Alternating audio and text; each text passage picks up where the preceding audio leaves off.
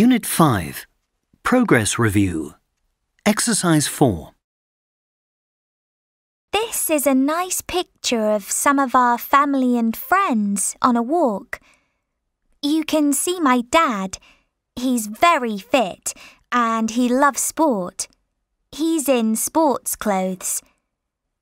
There's my Aunt Helen. She's my dad's older sister. She's very active and she loves walking. Near Aunt Helen, there's also my dad's friend, Paul.